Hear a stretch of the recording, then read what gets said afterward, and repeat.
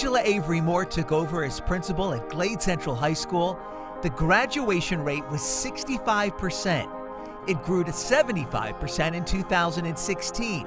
And 1 year later, another 10% increase to 85%. These seniors are on their way to greatness. There was a lot to applaud this past spring when Glade Central High School seniors participated in Academic, College, and Military Signing Day. Oh, good morning. Hey, good morning, baby. She spends long hours on campus, and the work never ends. This is a 24-hour job. Like, I eat, drink, sleep this job. And I'm always thinking, and I'm being honest when I say that, I'm always thinking about what I can do to make this better. Principal Avery Moore focuses on academics and instruction during this regular meeting with her instructional leadership team.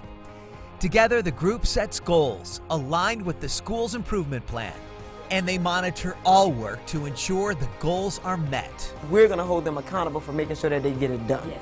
Principal Avery Moore holds teachers accountable by regularly visiting classrooms. At the end of the day, I'm a teacher first, and so everything that I do is about teaching teachers, teaching my students, teaching my parents. Many of these parents were students at Glade Central when she arrived on campus as a teacher 22 years ago.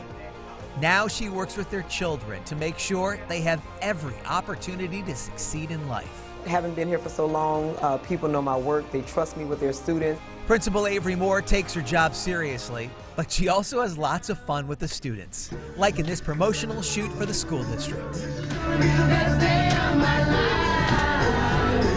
Congratulations to Angela Avery Moore, the Glades Region nominee for Principal of the Year.